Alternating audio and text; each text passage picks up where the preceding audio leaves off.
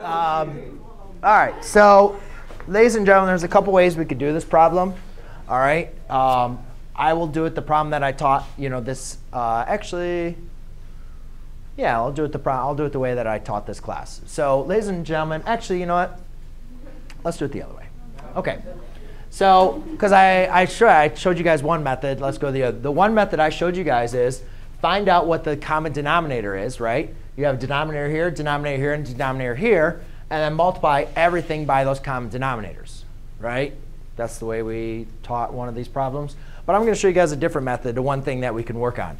What we have, ladies and gentlemen, is the subtraction of two rational expressions and then being divided by another rational expression.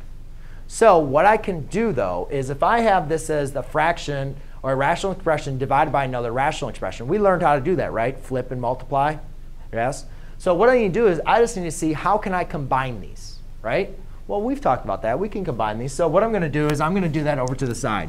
I'm going to say I want to combine r plus 6 over r, and I want to subtract 1 over r plus 2. So to do a problem like this, we just need to find the LCM, right? Find the LCM and say, all right, what is the LCM that they both share? Well, the LCM is going to be both denominators, which would be r plus 2 times r, right? So what we need to do is to say, all right, if this is already r, to get it to r plus 2 times r, I need to multiply it by r plus 2. And if this is already r plus 2, now I need to get it to r plus 2 times r. I need to multiply it by r. Right? So then what we do is we multiply across, and we end up getting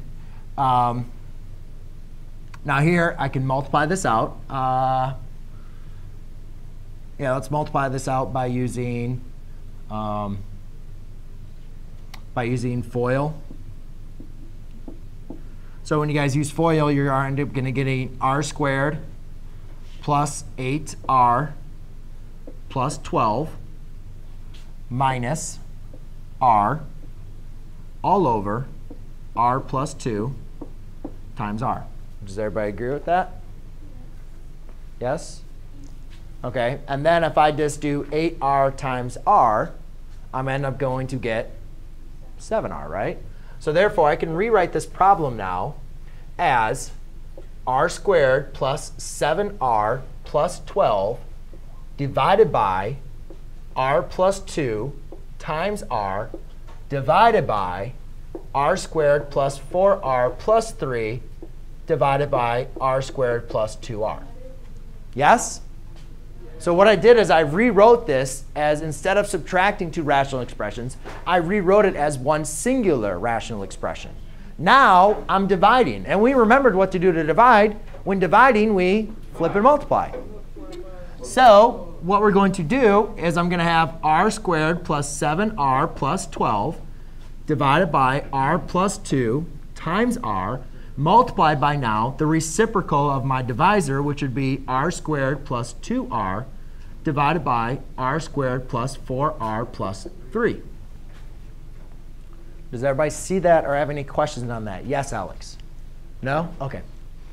Does everybody see what I did and have an understanding? Yes. Dimitri. Isn't r plus 2 times r is r squared plus 1? Yes, but I'm going to leave it like this for a reason. I'll explain in just a second.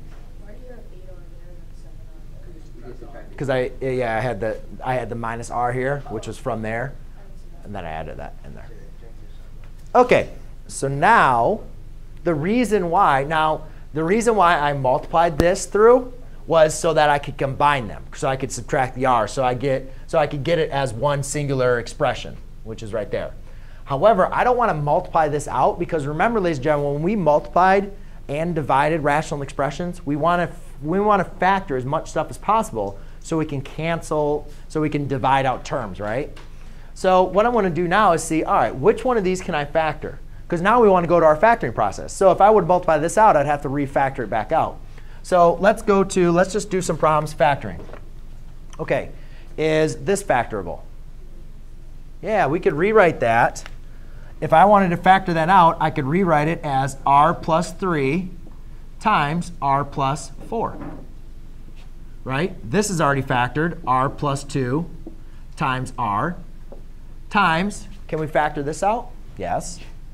R times R plus 2. And then can we factor out the 3? Absolutely.